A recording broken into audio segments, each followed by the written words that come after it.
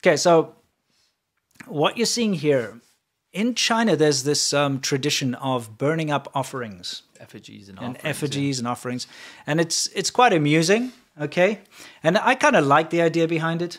You know, if you've got a grandparent and they're dead, what you can do is burn an iPhone. You burn like paper things. And then apparently in the afterlife, they receive these paper things. It's a fun idea. So you can burn paper cars, paper houses, paper women, paper money. It's ridiculous. You get paper iPads, all that kind of stuff, right? Mm. But I always thought, like, what use is a paper iPad? You know, if you receive it, obviously they're supposed to receive a real iPad or whatever. But you can burn. Heaven, it turns. So that 1 cent paper that you burn turns into a real life $1,000 iPad. Yeah, and they also burn like gold bars and stuff. You've seen all that stuff, right? I sure have. So let's look at this group of presumably villagers. They're burning effigies to the gods to basically ask them to get rid of COVID. Okay, but we'll play it first.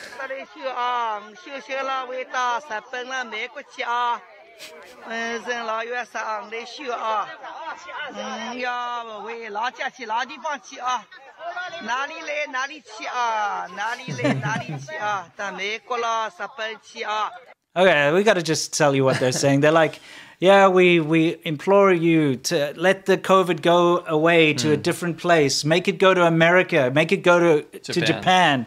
To like, you know, anywhere. Like anywhere else. Yeah. But they're like specifically, they're basically wishing that COVID goes China and goes to America and Japan.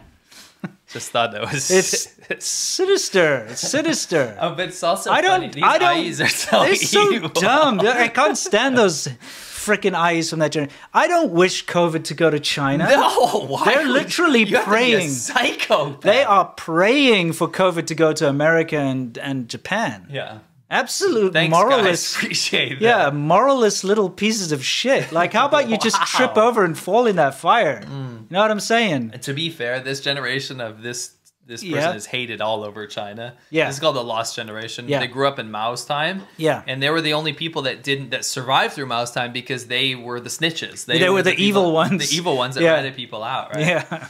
So. Oh, anyway. Yeah. That accent. Yeah, what is that? Is that like Xi'an or something? Oh, you know, it's probably Eastern China. Yeah. That's just that age of person has that accent in China. It's like it's an age thing, dude. It's an area. Sure, but that it's that because old older people speak in dialects. I suppose, but I'm so familiar with that dialect. Yeah, it's a certain area. When I think of the experts, Trunalia, you know, that kind of thing. Ooh, you know, they always have that. Oh, you're talking about inflection. Yes, that's not a dialect. Yeah, inflection. Gotcha.